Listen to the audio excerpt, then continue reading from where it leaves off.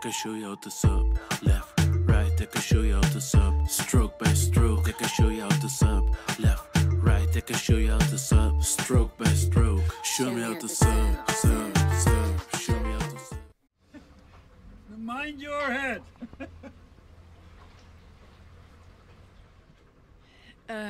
Sunday board meeting. We're not on the board, but we're on the Brutus, the electric one. How did you start with this whole freaking board membership of you? Well, yeah, that was a long time ago.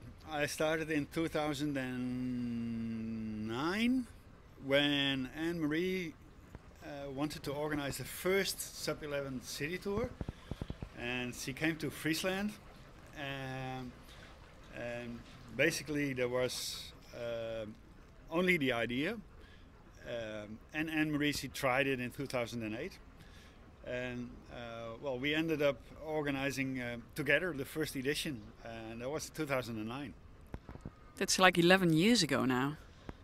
11 years, 11 cities, 11 editions. Yeah, it was a long time ago. Yeah, correct.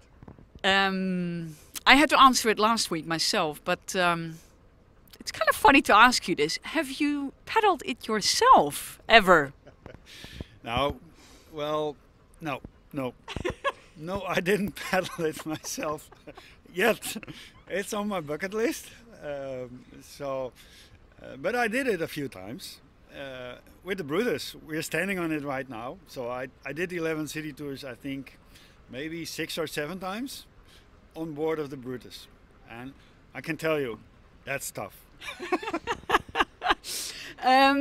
What is your most memorable memory about the event? Like, is there one particular year or one particular situation? Well, I think the most memorable day in the event in the past 11 years is the day we had to cancel, and not because we had to cancel, not because it was so much wind, but the way the decision was made. That gave me a lot of satisfaction, because we took the decision together with the athletes, and we also made the new route for the second day or first day, how you call it, because the first day was cancelled, and the way that happened, I was almost perfect.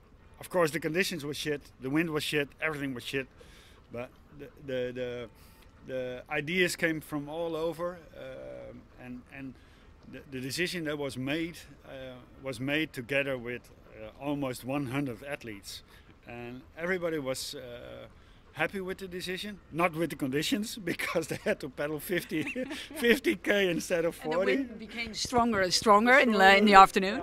And there were some surprise lakes at the end. We didn't know about the lakes, but there were, all of a sudden there were like 5 or 6 lakes nobody knew about, and it was a headwind, but it was massive. So that was the most memorable day in my 11 years SUP11 city tour. And you're talking about making decisions with everyone. We hear that a lot, that we got feedback from athletes, professional athletes, former athletes who have been in the Olympics, that we have a bit of a special organization.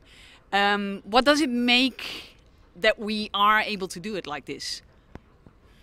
Well, I think one of there's a lot of special things about the SUP11 City Tour, and that's the basic values Anne-Marie put in. Ohana, do it you come as a person, you go as a family. We are not there for ourselves, we are there for the athletes.